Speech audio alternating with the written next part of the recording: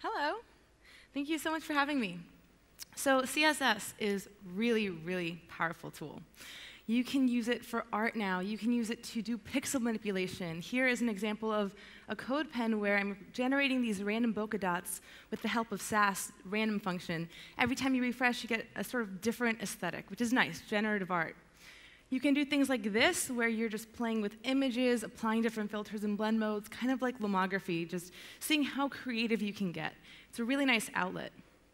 You can even create infrared effects, so faking this infrared camera effect. You don't need special equipment or tools or even going out into the field and taking photos when you can use CSS to recreate these effects.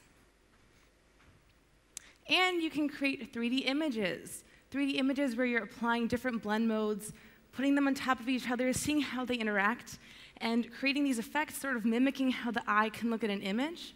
Now that there's in the browser, you can really interact with them. You can apply animation to them. You can make 3D animated videos if you wanted in the browser. It's all possible, and it's really cool. And if you want to see any more information about these demos I mentioned, you can check out arttheweb.com, which has posts that sort of detail more of how to do those things. But then I get this when I give this talk, and this woman is saying, "Do you make money from your art?" And the boy says yes, and she says, "Really?"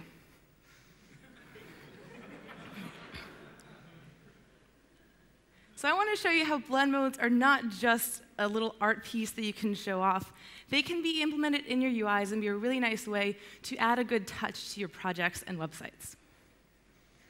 So my name is Yuna. You can find me on the internet at Yuna. That's pretty much everywhere, GitHub, Twitter. I'm a UI engineer at DigitalOcean. It's a server company based in New York. I started a couple of Sass meetups. That's how I got involved in the scene. Started the Austin Sass meetup, and I started the one in Washington, D.C., back in the States. And I also co-host a podcast called Tools Day, where it's about 20 to 30 minutes of tech tool talk a week on Tuesdays, roughly at 2 p.m. EST. So let's start with filters.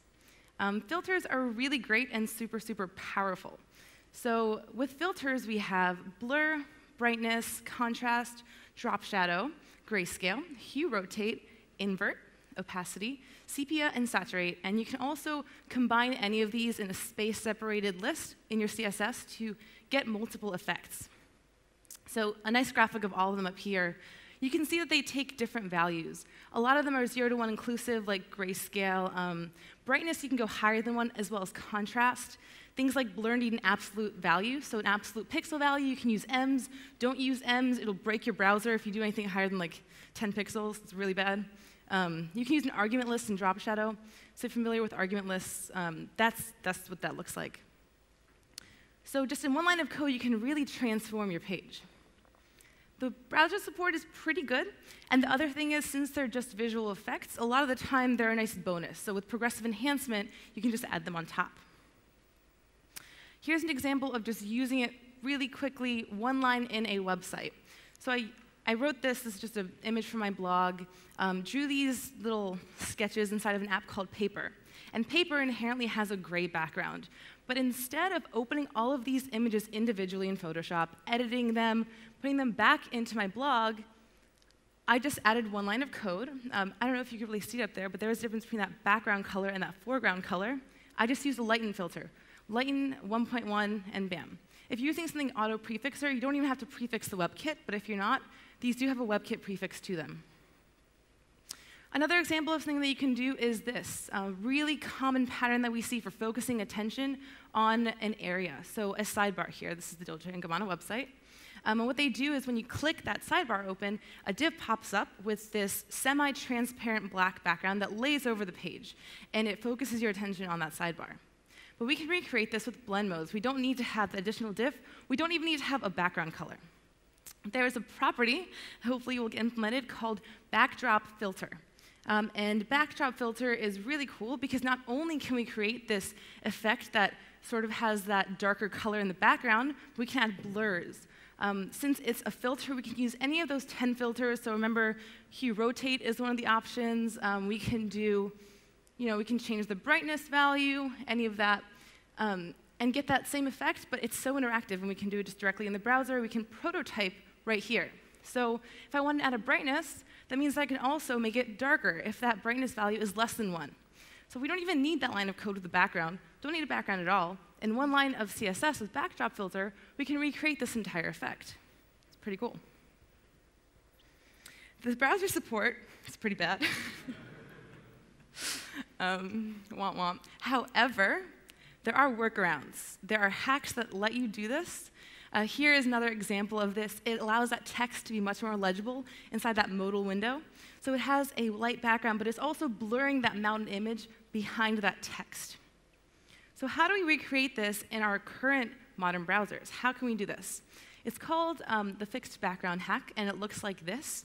What you're essentially doing is applying the same background to the page and the element that you want to fake that blur effect. So I have here this fixed background, and I have 0 cover, so it takes up the entire page.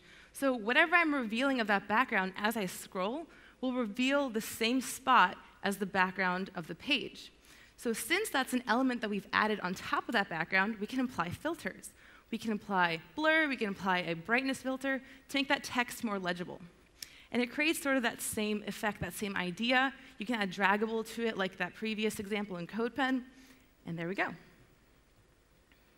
You can do things like revealing images. So I can hover over this and get whatever's behind it. You can do this with text, so making text more legible on top of images if you had links or information about speakers or users. And it's really easy to do this just in a couple of lines of code. You can apply this filter. This is using auto prefixer, so it's going to add that WebKit prefix, and then add some content afterwards. Just in 2 divs, have a wrapper and a div within it, and you have created this effect, which is a blur that reveals some text as you hover on top. So another cool thing about filters is not just is there a variety of options to play with and choose from, but you're saving image requests with your hover states, with whatever active states focus you want. Because you don't have to have an image for your main view and a separate image that you're downloading onto your user's site for that secondary view. You can just apply a filter to it. And that's saving you a lot of memory if you're not sending multiple images of the same thing to your users. So filters can be really, really useful in that sense. And here's just a good example of the variety that you can apply and mixing some of them. So filters are really cool, but really what I think is awesome about the web today is blend modes. Blend modes, how divs and colors can interact on the web. And this is really, really powerful. There's a lot more variety than the filters. So here we have all of these options, and they come in a couple of groups. Darken, multiply, and color burn will all make those images darker. There's the lighten group, which is lighten, screen, and color dodge. There's overlay, soft light, and hard light. Then there's 2 that are kind of similar, which is difference and exclusion. And the last 4 are all color properties, so hue, saturation, color, and luminosity. Browser support is decent on these, so keep that in mind. There are 2 different ways to apply them. There's background blend mode, which applies these to an element that has multiple backgrounds. So if I have an element with a couple of different photo backgrounds or a photo background and a color on it, then I can apply a background blend mode to it, and it mixes it within that element itself. If I use a mixed blend mode, which has very similar support, it's pretty identical, you're basically saying that you want to mix that element with the page around it. So here's an example of using multiply. On the right, we don't have it applied, and on the left over here, we do have it applied. And it's creating this really intense depth of color, because what it's doing is it's taking each pixel value, the luminosity, so that brightness value, and it's multiplying it. It's like a transparency. If you shine a light through 2 transparencies, the dark values will remain, while the light values will shine right through, and any intermediate values will mix. And that's exactly what's happening here. So you can really see the depth of these gradients that are occurring in the CSS background. Multiply can be used throughout your site to really unify it and bring an overall aesthetic to it. I like giving this example of this bright yellow. It makes the white text somewhat legible on this page. Who would have known using yellow and white could work? And it's a theme that continues throughout the site without detracting from it. They're using black and white images and this pop of color by multiplying it. What's really cool about CSS specifically is since it is in the browser, it is live, you can interact with it. So your users can get the sense of delight as they scroll through and the page is changing. And you can do this in just a couple of lines of code. It's an effect that I think is pretty cool and unique to the web today. CSSConf did a really good job of this. So on their website, this is the CSSConf that's happening in Boston this year. They have these SVG blobs, these gradient SVG blobs that sort of move with the page as you scroll and also wiggle around the page. So you can see that they're slowly changing shape on this page, and they're not really interfering with the content, they're adding to it. They're bringing a little bit of color to that. Later down the page, they're overlapping images. You can also apply any of these effects to images, videos, I mean. So you can apply them on things that are moving, interactive. And I'll give an example of that in a moment. So with this, we can also create designs like this and make them possible in the browser. And when you make a design like this, which I found on Dribbble, possible in the browser, you can make that accessible to screen readers. You can make it searchable with search engines like Google. And your content is being repeated on the page. This becomes content, not just a JPEG that you had to save out or a PNG, which is pretty cool. We need to stop getting our inspiration for websites from other websites. And this is something that I understand happens for a reason. People are really focused on flat design, which is great for performance. But now there are so many more options with the web and how CSS and HTML and JavaScript are transforming that we can do better. We can get inspiration from fashion or architecture or illustration. There's more out there than just other websites to take a look at. I would love to see this trend of people experimenting more online. Another example that I found on Dribbble that's a similar aesthetic is this one. So again, you can recreate this in SVGs and text instead of having to create a separate PNG or JPEG that you're serving to your users.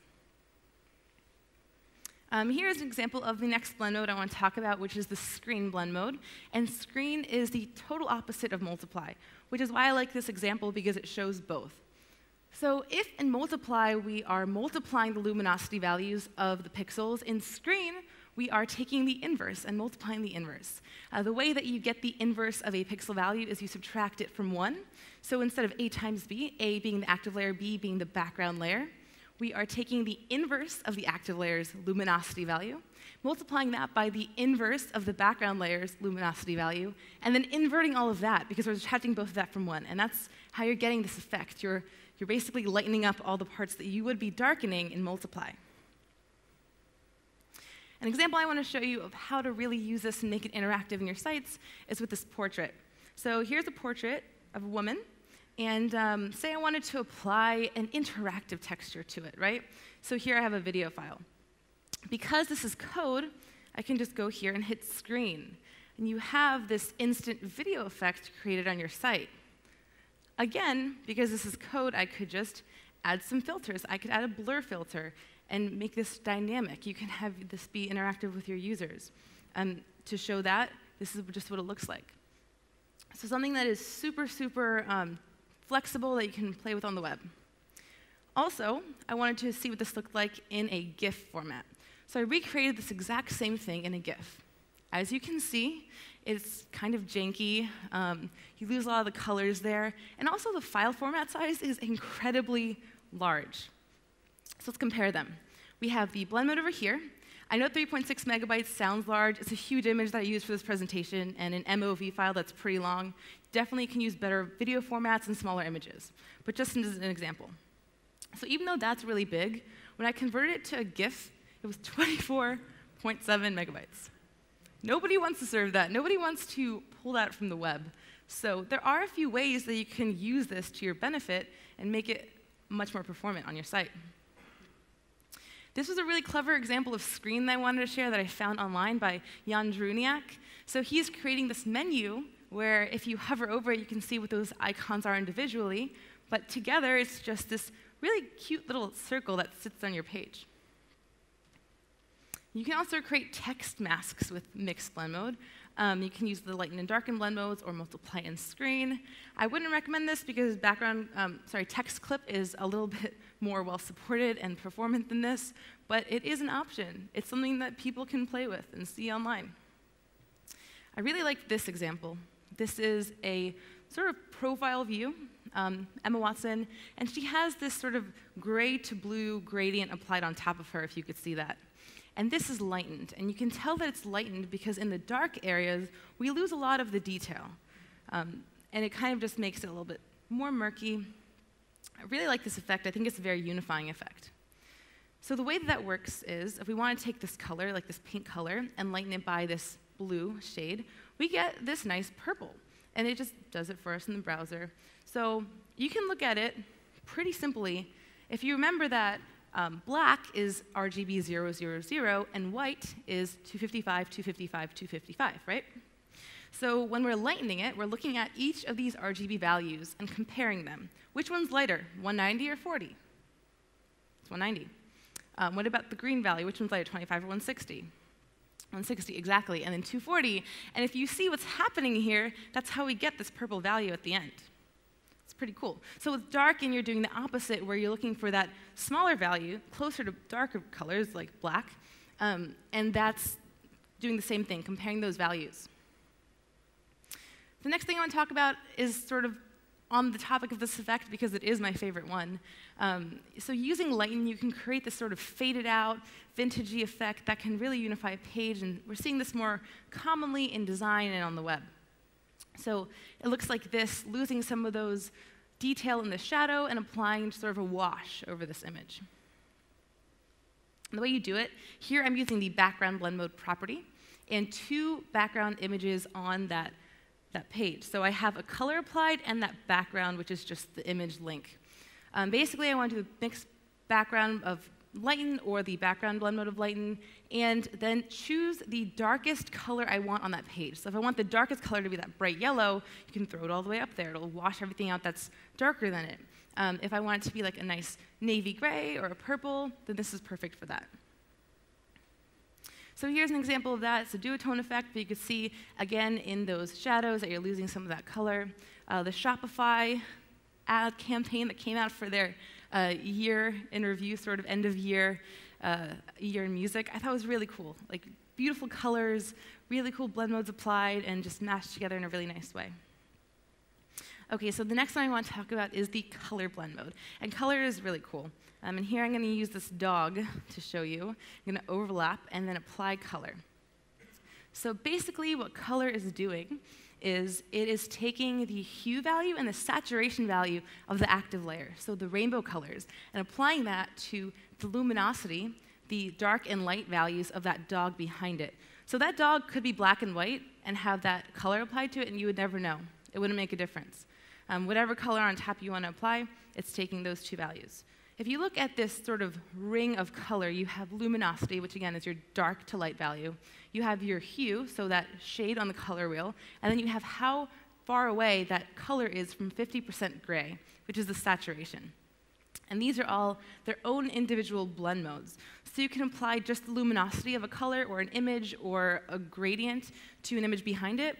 It'll just take the light and dark values. You can apply just the saturation of it, or you can apply just the hue value of it, which allows for a lot of different combination on the web. Here's an example of that color applied to an image behind it. Don't know if this image is colored, don't know if it's black and white. Probably a smaller file size to send if you're sending a black and white image. And it's just applied on this page, gives it a wash of color, makes that text a little bit more legible as well, and just gives it a nice overall effect. I spoke at a conference last month where they used this icon system where they used a similar color of pink for all the icons. It was a nice way to sort of blend and bring the page together. For the intro video here, they did the same thing. It's a nice unifying effect because everyone's photos are going to have different shades in them. And I was scrolling along the speaker page and looking at all the speakers, thinking about, okay, so what are the talks going to be? And I noticed that one of the speakers didn't have the color applied. It was just sort of missing. And I thought, well, if we had, CSS, this is a really easy cascading change to make just in case this ever happens. You don't even have to open any of those images in Photoshop and edit them manually. You can apply a single class to them and have them all get that effect throughout the entire page. So what we can do here is use color. Use that color blend mode, create this pseudo element, this after pseudo element to sit on top of the image. And because we're doing this in the browser, we can even open up DevTools and see which color we like the best. This is like prototyping in the browser, instantly, as fast as you can do it, wherever you are presenting your site to your users. So then you have this uniform effect throughout your site. But, you got to be wary of browser differences, and maybe not all browsers support this sort of thing. And if you think about it, what we just did was we applied a block of color on top of this image of a person. So if the browser doesn't support blend modes, you're just going to see a block of color. We can mitigate this, just saying to embrace the cascade. We can mitigate this by using one of those hue, saturation, or luminosity values. We can create the same pseudo-element, this after pseudo-element, put it behind the image, apply a luminosity blend mode of the image on top of the color, and so that is going to apply the lightness and darkness values of the image to the color behind it. So if the browser doesn't support blend modes, you'll still see the original image. So that's sort of how you take the inverse of color and you're applying it in this manner. You can still edit this with color throughout with your dev tools and see what shades you like and what you get and interact with it. It all works the same way. So if you have an idea in mind, here, just recreating Instagram filters, you can really create anything. And the way that you can recreate any sort of filter effect is through gradients, because gradients allow you to create multiple blocks of color on a single plane. And that means you don't have to have multiple divs to create these elements. I really like this idea of recreating, I just used Instagram as an example, but figuring out how those gradients can interact and work. So here I have a radial gradient. Some of the filters didn't even need a blend mode. So here I have just a color, a solid color with a few different filters applied. So you can go through and really use that as a baseline to compare and create.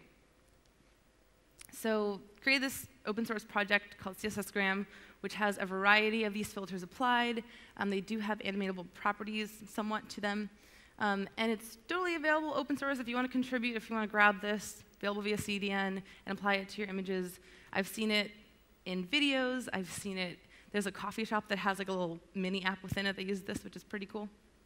But just experiment and explore. CSSgram is not the only thing out there. There is now ViscoCam, which is CSSCo, the CSS version of it. It uses the ViscoCam images and recreates those.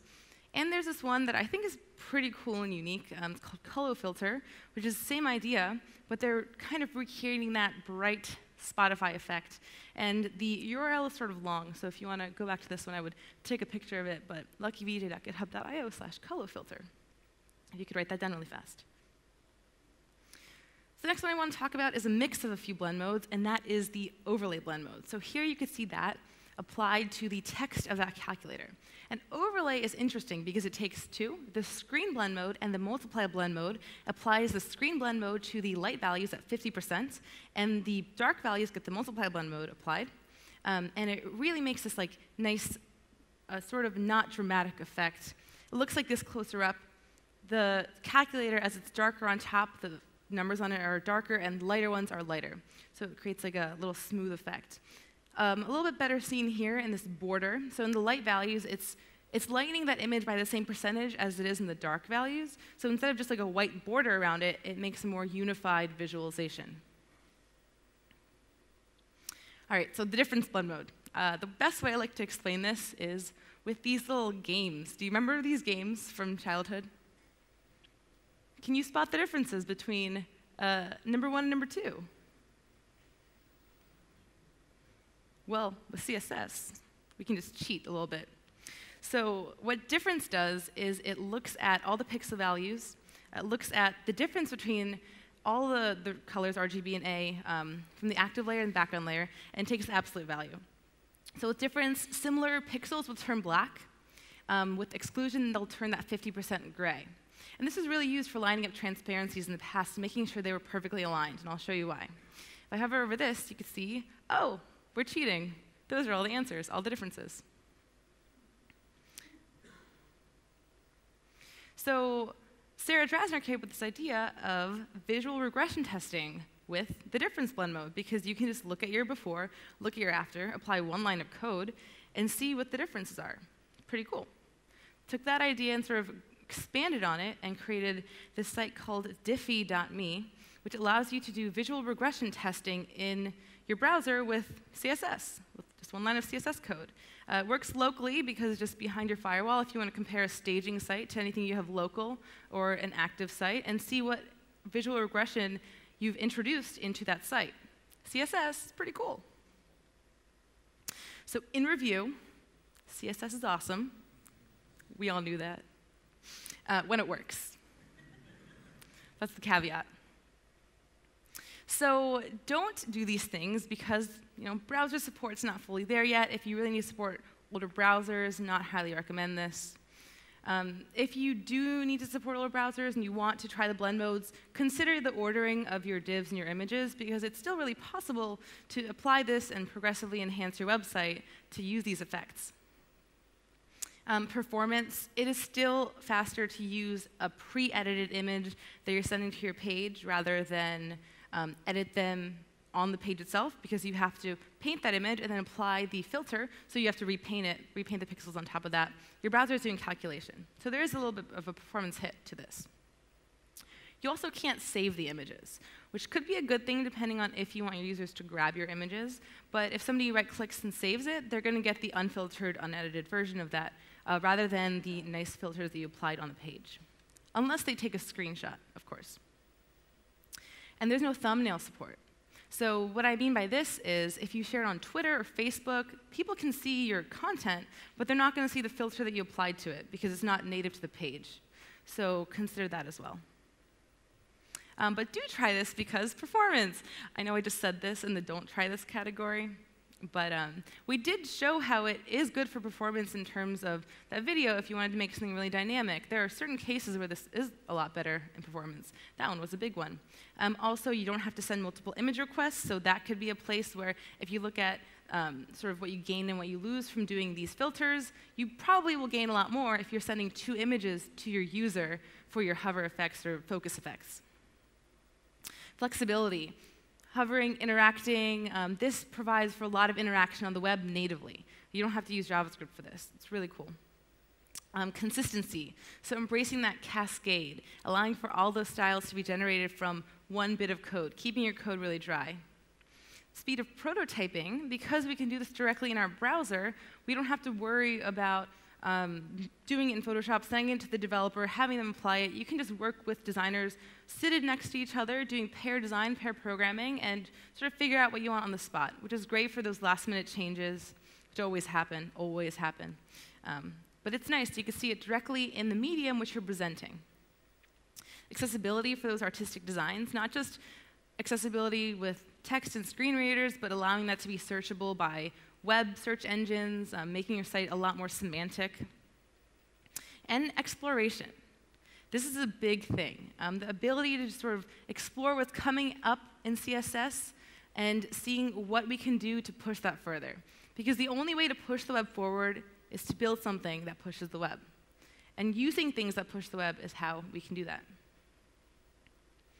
So this is sort of like an awesome website. It's called Evolution of the Web. And here we can see sort of where technologies have come and go. And right there is CSS animation. I know it's kind of hard to see, which is pretty new.